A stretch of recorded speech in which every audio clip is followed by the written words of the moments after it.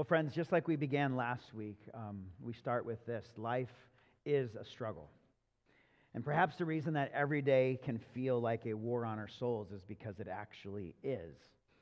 In this 4-week series called Live No Lies, this series is based on the book by Pastor John Mark Comer. We're learning to recognize and resist the 3 enemies that sabotage our peace.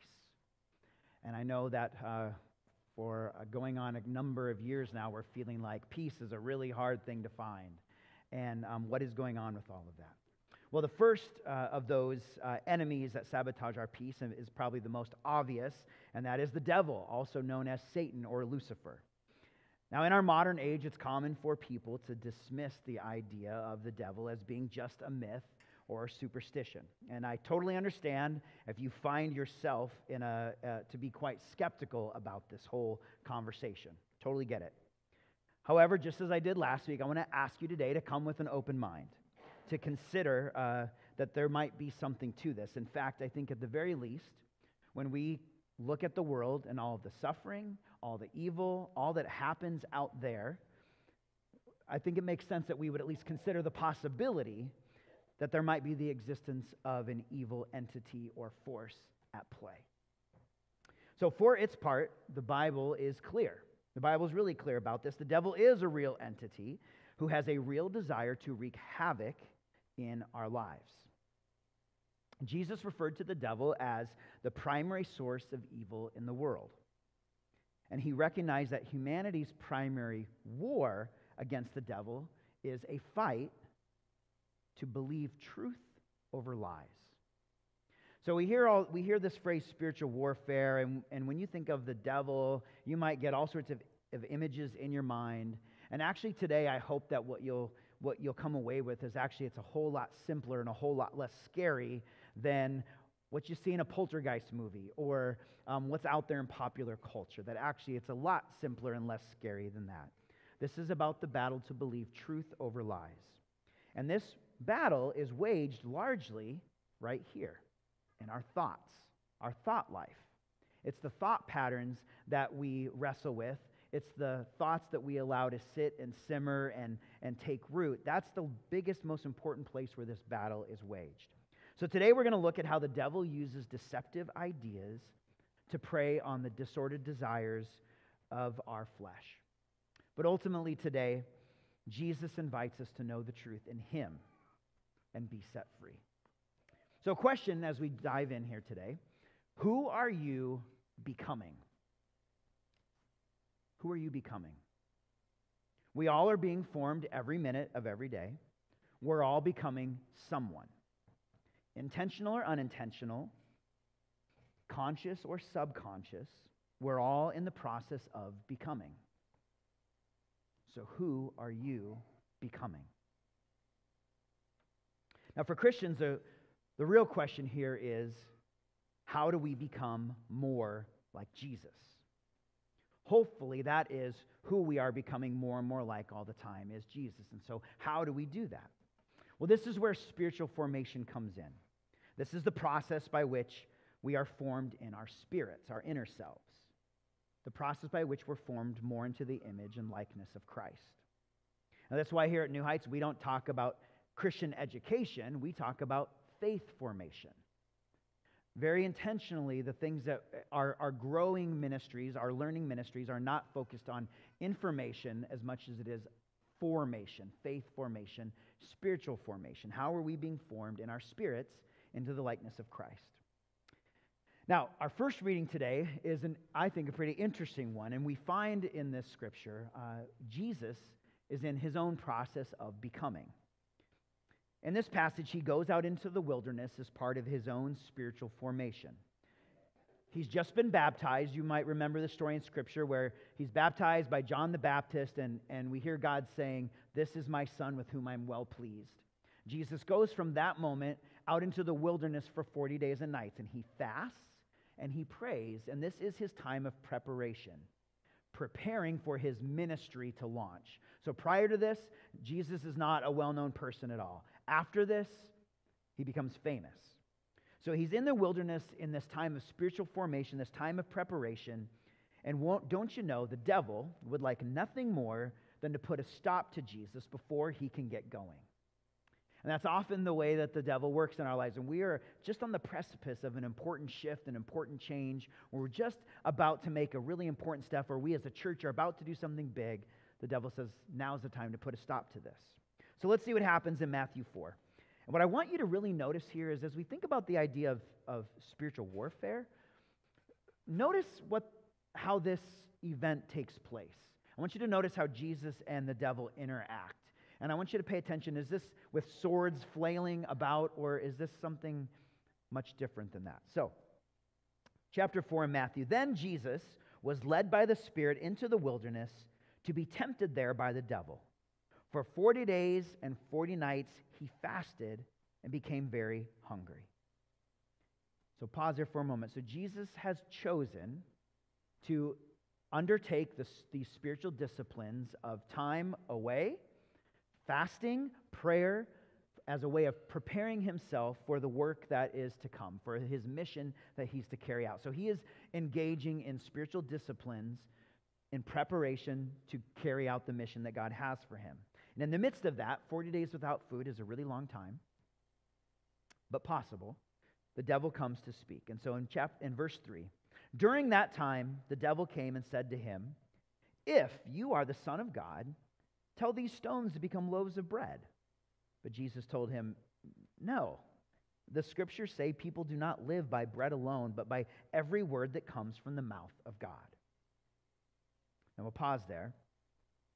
So I've noticed, first of all, the way that the devil engages him is just to try to get a little crack, a little crevice. If you are the Son of God, then. Remember, Jesus was baptized right before this, and he heard God say, "This is my Son in whom I'm well pleased." So his identity has been claimed and spoken, and now the devil wants to challenge that a little bit. And one of the ways the devil works in our lives is to get us to question who we are. Are you a beloved child of God? Are you forgiven? Have you been set free? Have you been saved? Is God always with you? The devil comes to get us to question those things. With Jesus, he says, if you are, why don't you prove it? Why don't you do it right now? In fact, why don't you make some bread? You could do that. That's an easy thing. And now this is the distraction, the bait and switch. Because Jesus has set out to fast on purpose. Why? As a form of spiritual formation. He's doing something important to grow in his faith, to prepare for his mission, and the devil comes right into that and says, you could make some bread right here. And suddenly, all the good intentions are quickly, the possibility of those eroding away with the thought of, some bread would be really good, right? But Jesus says, no, listen, the reason I'm here is to be in conversation with God. So I don't need food. What I need is the word that comes from the mouth of God. He knows the truth. He speaks the truth to the devil's lies. Well, then let's see what happens next, because the devil's crafty. And look what happens in verse 5. Then the devil took him to the holy city, Jerusalem, to the highest point of the temple, and said, if you are the Son of God, jump off. For the scriptures say he will order his angels to protect you, and they will hold you up with their hands, so you won't even hurt your foot on a stone. And Jesus responded, the scriptures also say you must not test the Lord your God. So first of all, note in this attack, do you see where the devil gets his words? What does he use as his tool here? Scripture. He quotes the Bible.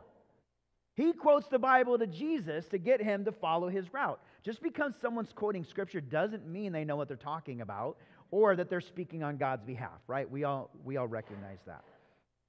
But that's exactly the tool the devil's using here. But then also notice what he's trying to do is he's getting Jesus to question whether he can really trust that God is with him. Can he really trust that God will back him up with the long road that's ahead? So why don't you just prove it right now, Jesus? If you are the Son of God, just jump off quick. And of course, God will save you, so what are you worried about? Come on, man. And Jesus says, you must not put your Lord God to the test. Okay, one last interaction. Then in verse 8 it says, next the devil took him to the peak of a very high mountain and showed him all the kingdoms of the world and their glory. I will give it all to you, he said, if you will kneel down and worship me. Get out of here, Satan, Jesus told him. For the scriptures say you must worship the Lord your God and serve only him. Then the devil went away, and angels came and took care of Jesus. So notice now the devil wants to provide Jesus with a shortcut. I mean, Jesus came, after all, to overcome sin and death and to claim the whole world for God. And so he says, listen, we could just shortcut this whole thing. You don't need to go through all the trouble. Just get on your knees right here, and it's all yours, and we're done. Easy peasy. And how often does the devil come into our lives in that way and say, here's a little shortcut. It's not going to hurt anything. It's not a big deal. I mean, kneeling, so what? Compromise. A little compromise here, a little compromise there, right? So the devil comes and whispers in his ear, but Jesus recognizes the lies. And so much of our conversation today is about recognizing the lies of the devil when they come to us, so that we can call it what it is and refocus our minds and our thoughts on the truth of Christ. That's what Jesus does here. Now, I asked you before I read this passage to think about what this looked like, what this interaction looked like. Was this some crazy battle where they're at it, jabbing left and right? This is a conversation. This is a conversation. Neither one or the other is yelling at each other. There's not some craziness going on. They're just having a conversation. One of the things that we need to recognize is that the devil will come at us in ways that just seem like no big deal. And we have those thoughts in our minds, and we don't even recognize that that's what's going on. I want you to think about this. And actually, this is a quote from Pastor John Mark Comer here. He says, think about it. The devil can't make us do anything as followers of Jesus. We have to choose it. To get us to choose evil, our enemy has to fool us into walking down a path other than the one Jesus laid down for us, thinking it will lead us to happiness. His primary way of doing this is through illusion. Right? So often, it's just a little trail of breadcrumbs. One breadcrumb at a time, and next thing we know, we've gone way off the path, and we don't even know how we got there. But let's be real clear. There's none of this business, the devil made me do it. We choose it. God gave us the gift of free will. We choose. So ultimately, at the end of the day, we want to recognize when the lies come our way saying that things that sound so good, this will make you happy, this will make you complete, this will make you fulfilled. We have to learn to recognize when that's a whole lot of hogwash. Now, another way to think about this or about temptation is to see all temptation as the appeal to believe a lie, to believe an illusion about reality. So often, the way that the devil will work in our lives is kind of with a sleight of hand, an illusion to say, hey, you know, this thing over here, this is where it's at. And it's easy for us to buy into that false reality. So often we sin because we believe a lie about what will make us happy.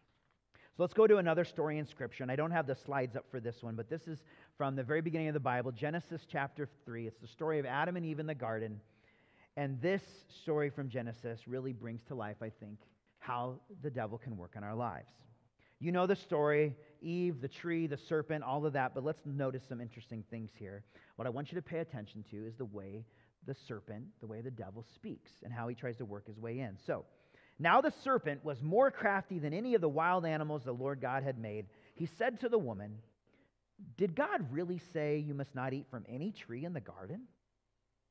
Now, do y'all know what God said to Eve? He didn't say that at all. In fact, the devil is using a sleight of hand just to get into the conversation. And so Eve responds in verse 2, the woman said to the serpent, no, we may eat from the trees in the garden, but God did say you must not eat fruit from the tree that's in the middle of the garden.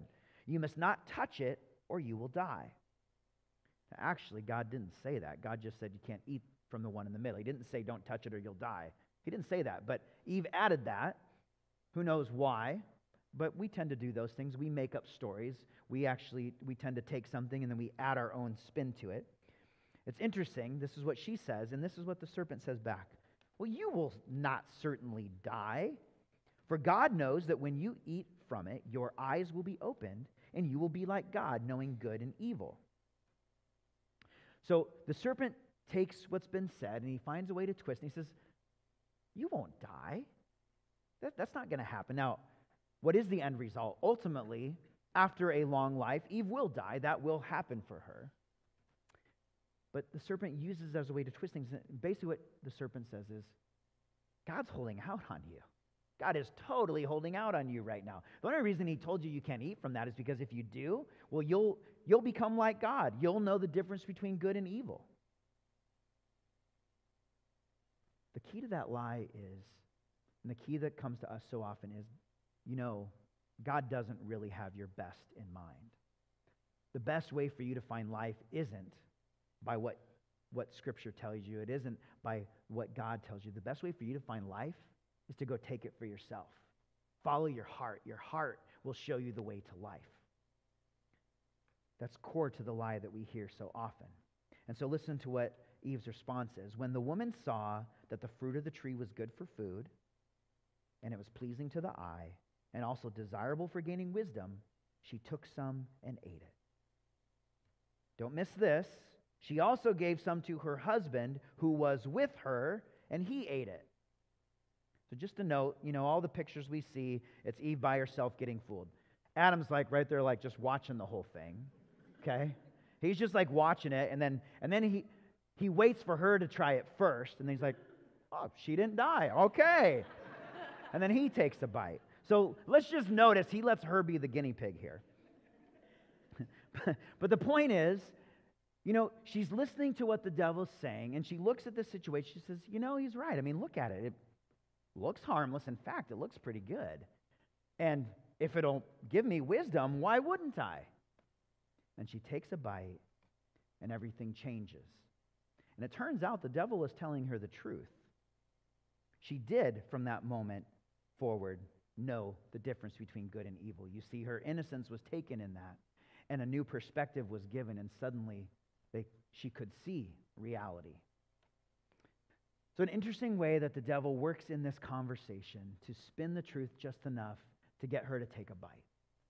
And I wonder about all the ways that happens in our lives. Pastor Comer based a lot of his work in this book on a 4th century Christian monk named Evagrius Ponticus. He was a well-known church father at the time who taught especially on this idea of spiritual warfare.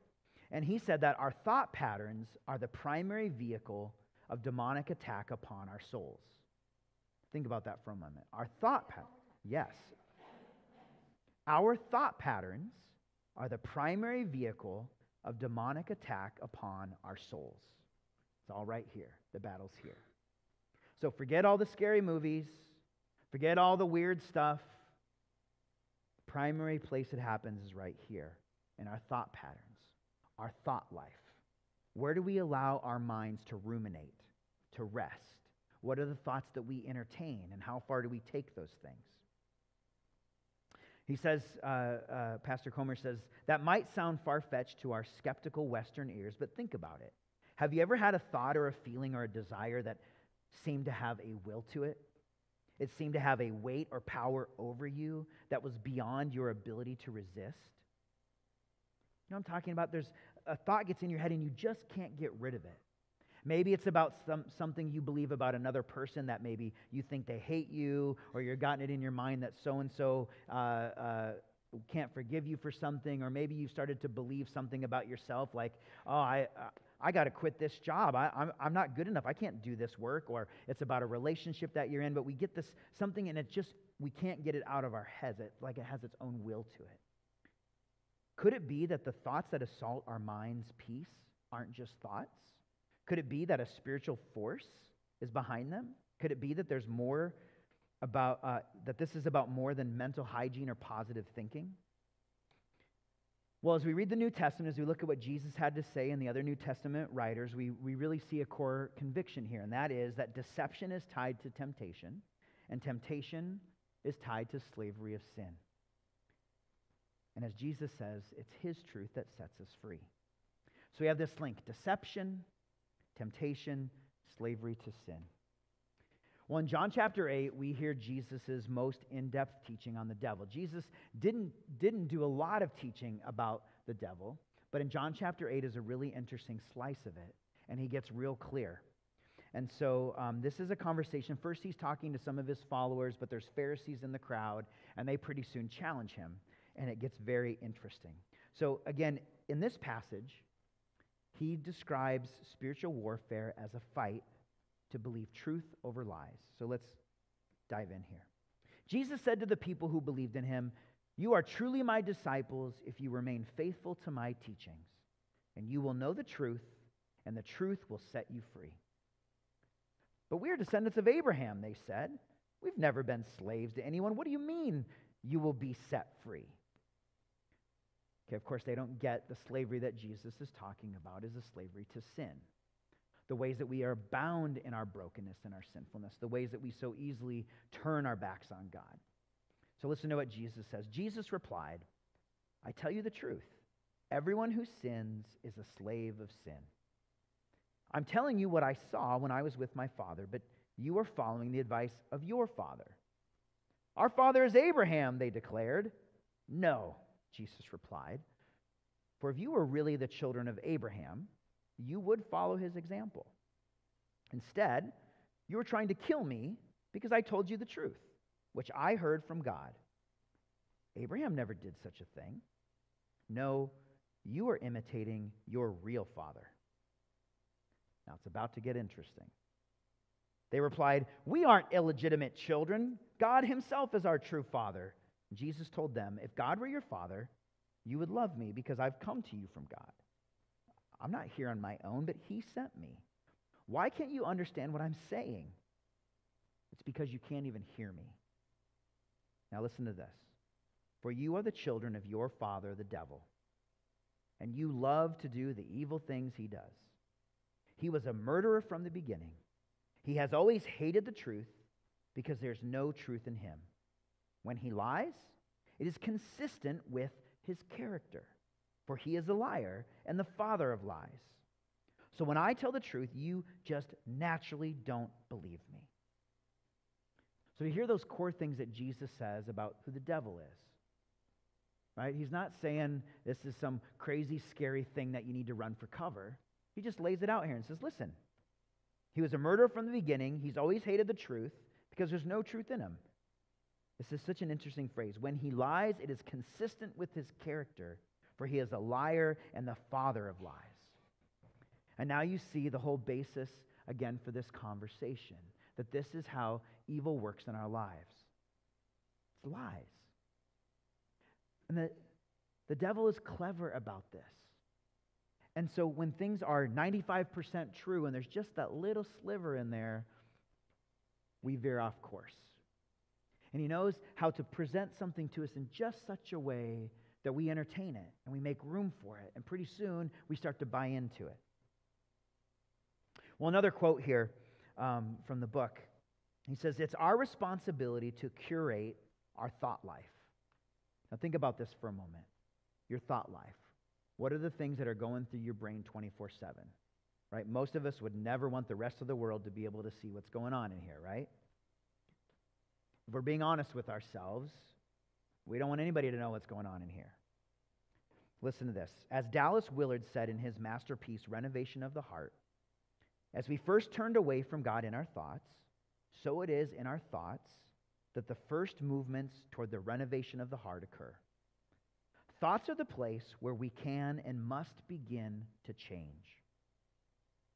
A lot of people today completely miss the power of lies on the mind and the need to curate your inputs as an act of apprenticeship to Jesus.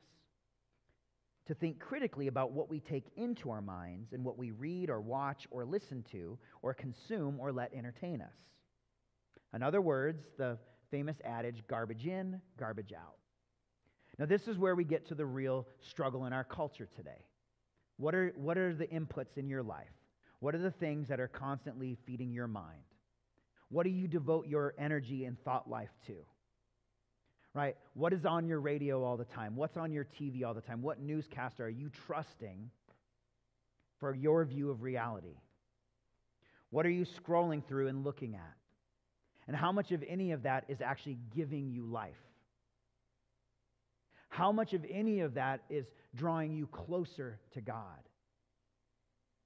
How much of any of that is feeding your soul and forming you to be more like Christ? Now, plenty of it is neutral. Plenty of it's neutral, right? I'm not saying that all that stuff is bad stuff. Plenty of it's neutral. But the point is, are we spending time curating our inputs and curating the thoughts in our minds so that we are formed more into the image of Jesus? Or are we allowing other inputs to form us into something else? Now, Pastor John Mark Comer would make the case that if we're not being formed more into the image of Jesus, well, guess whose image we're being formed more into the image of? Okay? You're either becoming more like Christ or you're not. This is the challenge for us today. What kind of thought life am I curating on a daily basis? And is that thought life making me more like Christ or less so? Well, another thought here, we jump into our final scripture this morning. And again, this is on this attention to, so what do I do with the thoughts in my head and what are my inputs? What's going on? And listen to this. Paul says, always be full of joy in the Lord. I say it again, rejoice. Let everyone see that you are considerate in all you do. Remember, the Lord is coming soon. Don't worry about anything. Instead, pray about everything. Tell God what you need and thank Him for all He has done. Then you will experience God's peace, which exceeds anything we can understand. His peace will guard your hearts and minds as you live in Christ Jesus. Now pause there for a moment. That's what we want, isn't it? We want God's peace. But how often is that we can't find that peace because either we're overwhelmed with worry, or we've got anxiety, or we're consumed with trying to impress somebody, or we're consumed with the idea that we're not good enough for our job or our relationship or whatever it is. We're consumed with things that don't allow us to rest in God's peace. And so listen to how Paul finishes this. He says, and now, dear brothers and sisters, one final thing. Fix your thoughts on what is true and honorable and right and pure and lovely and admirable. Fix your thoughts. He says, think about things that are excellent and worthy of praise. Keep putting into practice all you learned and received from me, everything you heard from me and saw me doing. Then the God of peace will be with you. You hear that key piece there. Fix your thoughts on what is true and honorable and right and pure and lovely. Think about things that are excellent and worthy of praise. And so I ask you, where do you fix your thoughts? If you're honest with yourself, if you pay attention to where your brain's at most of the time, are you fixing your thoughts on things that are lovely and true and admirable and excellent? And that's not to say that we should ignore the pain or suffering in the world. It's not to say that we should just pretend everything's great all the time. But it's to understand that we have a choice about where our thoughts go. And we have a choice about what we decide to sit in and ruminate about. Ultimately, here's the idea. What we give our attention to will shape the person we become. If my attention just goes to my favorite show on Netflix and I can't wait to get back to the next episode, usually when that happens, that's a flag for me to go, wait a second, you're kind of enjoying that show a little too much. Like if I can't wait to go watch my next episode, what's that about?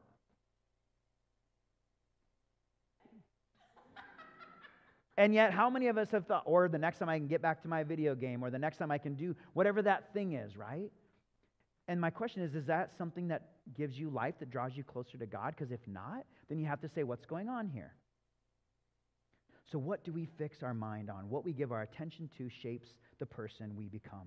What we think about, we become. So a couple last thoughts.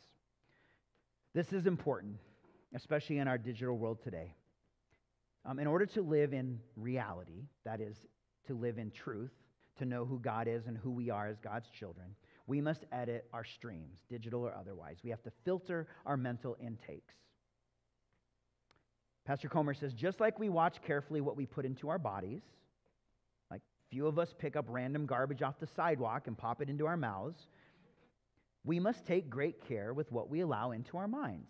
And again, this is not to say that everything out there is garbage and terrible and horrible and evil and bad. The point is we need to pay attention. We need to pay attention. And not only pay attention to what's coming in, but make choices about the kinds of intakes that change who we are and shape us into Christ. And so he says, we must take deliberate steps to set our minds on the reality of Jesus and his way. This alone will lead us into the kingdom, where we enjoy the deepest kind of life to be had. Jesus comes offering us abundant life, and we decide to do this. Is that abundant life? That's not God's fault. That's my fault. Simple, isn't it, actually? Friends, at the end of the day, this happens through spiritual practice. We have to be intentional. We have to choose inputs that draw us to God, inputs that help us to be more like who Christ wants us to be. That bottom line happens through spiritual practice, spiritual formation. That means prayer. That means talking to God. Out of all your minutes in the day, how many of your minutes are spent intentionally inputting from God? You don't have to answer that out loud. So how can we present ourselves, our mind and our body before Jesus? How can we do that intentionally, giving the deepest parts of ourselves to him? The goal, my friends, then, is to put those inputs in. Prayer, time in Scripture, worshiping together. Maybe it's going off and having some solitude, some time in which to intentionally talk with God. We want to learn to think like Jesus thinks, to be who Jesus is, but that starts with what goes on in our minds. At the end of the day, we want God to rewire our brains. So here's the thing. While Jesus has come to give us abundant life, the devil seeks to wreak havoc in our lives and destroy all that is good and beautiful. His primary means of spreading ruin is lies and deceit. And as followers of Jesus, we are transformed into his image and set free as we learn to curate our thoughts, curate our thought lives, and lay our hearts before God through spiritual disciplines. I feel like I came down really heavy here at the end, and heavier than I meant to, but I got to tell you, I'm passionate about this. This has been a struggle of mine for a long, long time, and I am a better person today than I was 25 years ago. I am a better person. I'm not a perfect person. I'm not a great person, but I'm a better person because I try to curate the intakes. And sometimes I get it right, and sometimes I get it wrong. And sometimes I have a favorite show that I can't wait to watch. And sometimes I have a video game that I don't want to put down. And sometimes I have a stream that I'm just really interested in what's happening there. Okay, I'm with you. Why I'm passionate about this is this world is full of pain right now, isn't it? And we all sit here and we go, boy, this world stinks. Let me get back to this. That's what we do. And God says, my people, you're my presence in the world. The world needs my love. Go share it. We're the answer. And the devil knows it. And so what is he going to do? He's going to distract us. He's going to get in our brains and let us think all sorts of things that aren't true so that we can't be the difference that the world needs. That's why I'm passionate about it. We're the difference makers. And it starts by curating our thoughts, making space for Jesus to speak into our lives. Let's pray. Gracious Lord,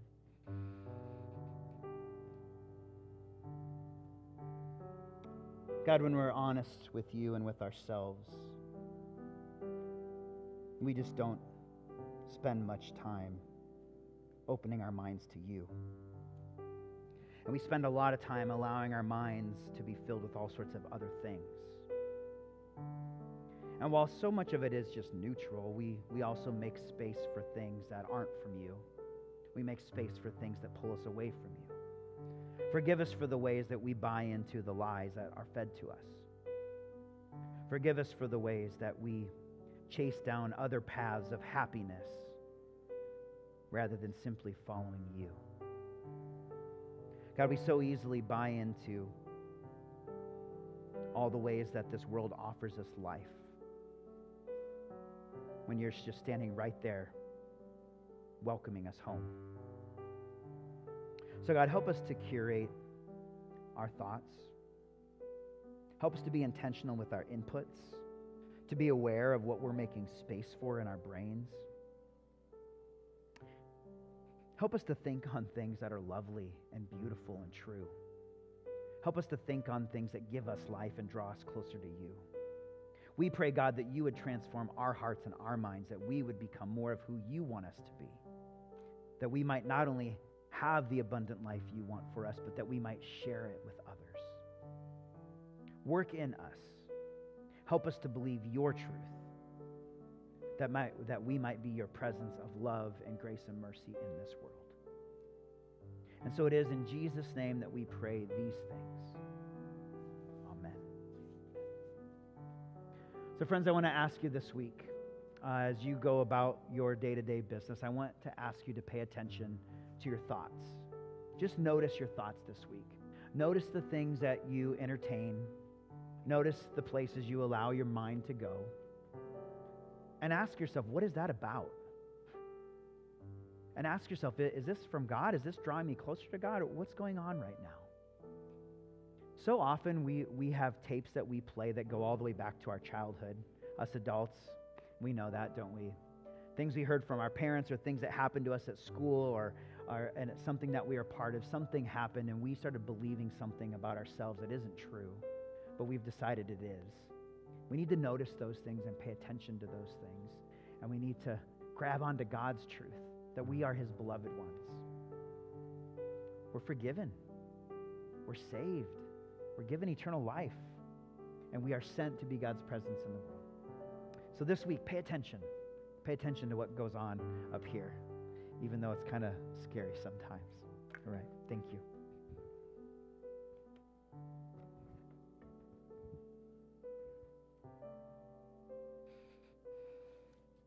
Well, my friends, one of the reasons that we come to this table every week is to be reminded of God's reality. I find it kind of sometimes incomprehensible what Jesus did with this meal. And it's such an important thing for us to remember. When Jesus sat down to share this meal, his last meal, with the disciples, who was in the room with him? Each and every one of them would desert him in his time of need. Every single one of them. Judas, who would betray him, was sitting right there. Peter, who would deny him, was sitting right there. And what did Jesus say? This is my body given for you. This is my blood shed for you. So whatever lies you've believed about your worthiness, about God's love for you, about God's ability to welcome you and work through you, whatever lies you've believed, hear the truth right here in this meal as Jesus says, no, this is my body and blood for you. And if I can offer myself to Judas, then certainly I can offer myself for you. Believe that truth today. And so we remember that in the night in which he was betrayed, our Lord Jesus took bread. He broke it. He offered it to his disciples, saying, take and eat. This is my body given for you.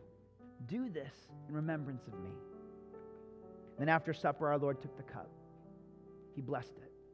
He offered it for all to drink, saying, this cup is the new covenant in my blood. It's shed for you and for all people for the forgiveness of sin. Do this in remembrance of me. As we prepare to receive these gifts of grace, let us pray as our Savior taught us. Our Father in heaven, hallowed be your name. Your kingdom come, your will be done, on earth as it is in heaven. Give us today our daily bread, and forgive us our sins as we forgive those who sin against us. Save us from the time of trial, and deliver us from evil. For the kingdom, the power, and the glory are yours, now and forever. Amen. These are the gifts of God, and they're for you, God's beloved ones. Let's receive, share, and celebrate this meal together. Would my assistants please come up this morning? As they do.